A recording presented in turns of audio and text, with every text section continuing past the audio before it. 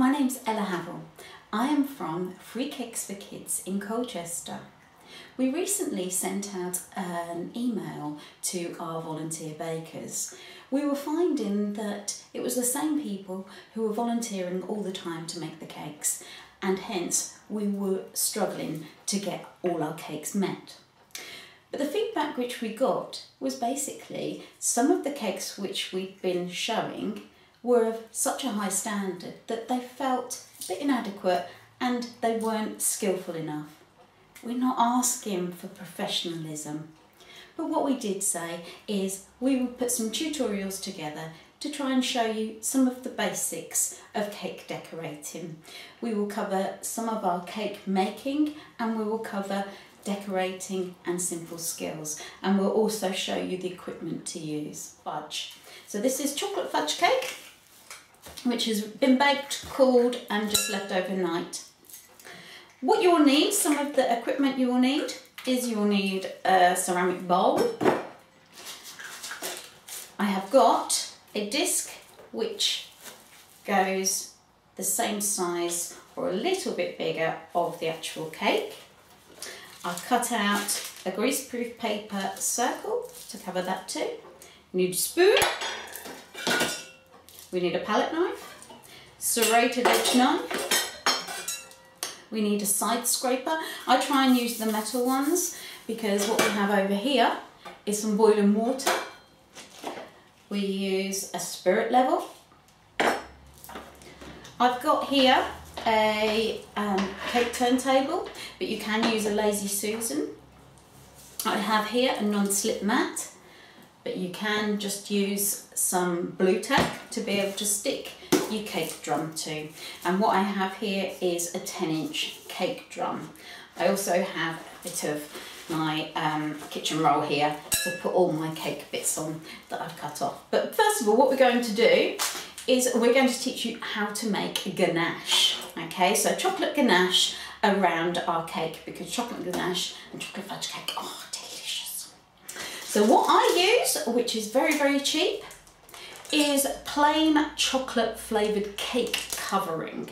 Okay, it's not actually chocolate, but when you use the plain one, it comes out delicious every time, and all my customers absolutely love it. So this will cover probably 3 of these size cakes. So I try and do them in big batches. So all you need to do is cut it right down to what I need. So what we do is we break up the chocolate in here, and this is 300 grams, 300 pound cake covering. I think these work out about 59p per 300 grams, which is excellent value.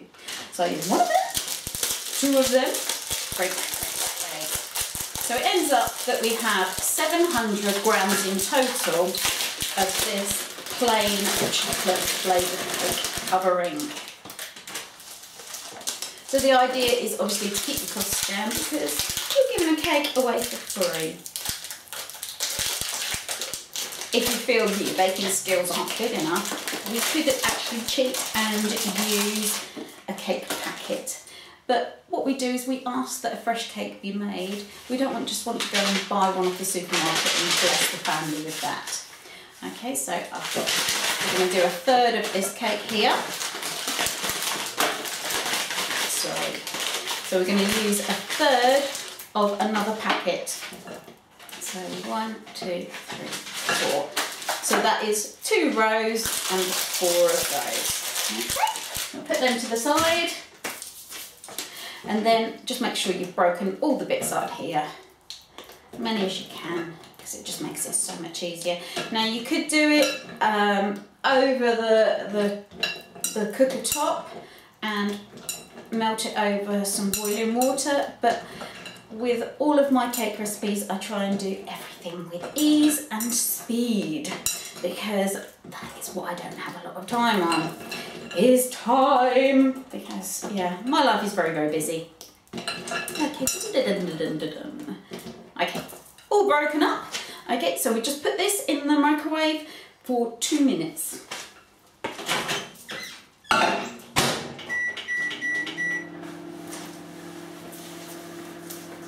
While we're waiting for that to do, want to get my cake on here. So unwrap the cake. And you've got some bulges and things in there which we want to just get rid of and smooth it out. Now nobody probably notices sharp edges or anything, but you'll know when you've made a nicely covered cake. Okay, so what I do is I look on this, and that is way skew with.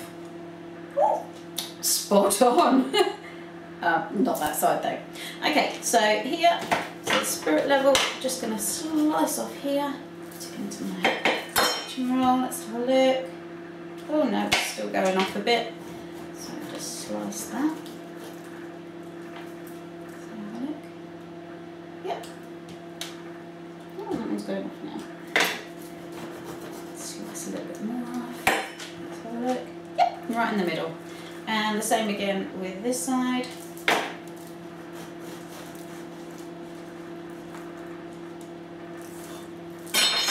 It's good to start with any base. There we go. It's good to start with any base of getting it right underneath everything. It's almost like I refer it to like paint decorating. You need to get your first coats right to make everything else on top look very pretty. Okay, so we have these two cakes here, and we've got some edges which look a bit horrible, so we're going to slice them off like this, and down this side, and just trim it all off. And if you want, you can save all your offcuts and eat them later. Right, okay, and that was my chocolate beeping ready. Okay, put that aside. Right, so I'll put that on for 2 minutes. Give it a good old stir. It's still not all melted yet, but what you don't want to do is to burn the chocolate. And this can be quite easy handled. A really good stir. And that bowl does feel quite warm now.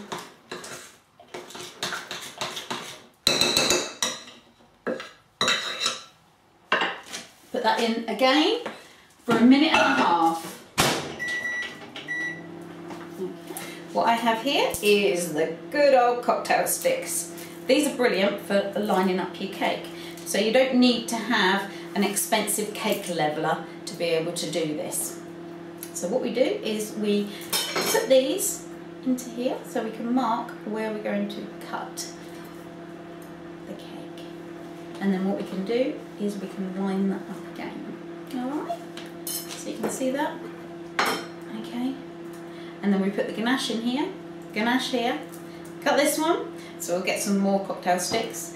Ganache this. Put it all together, and we've got a lovely tall 4-inch cake. Okay, so I've got a couple more cocktail sticks here. Stick them in. Cut that one. It's nice to have like 4 layers of lovely rich chocolate ganache. That doesn't matter.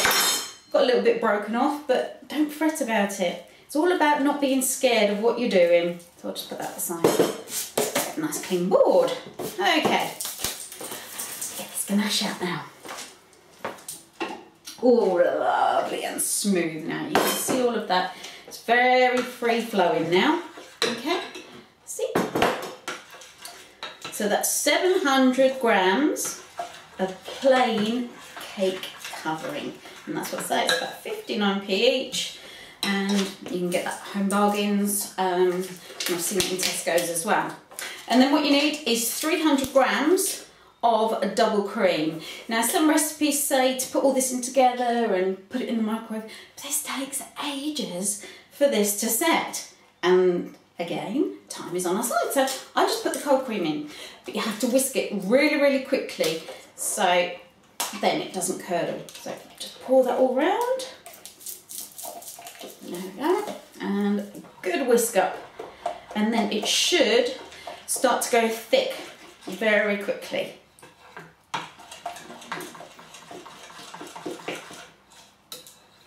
And what you want to do is mix all of that lovely, yummy double cream.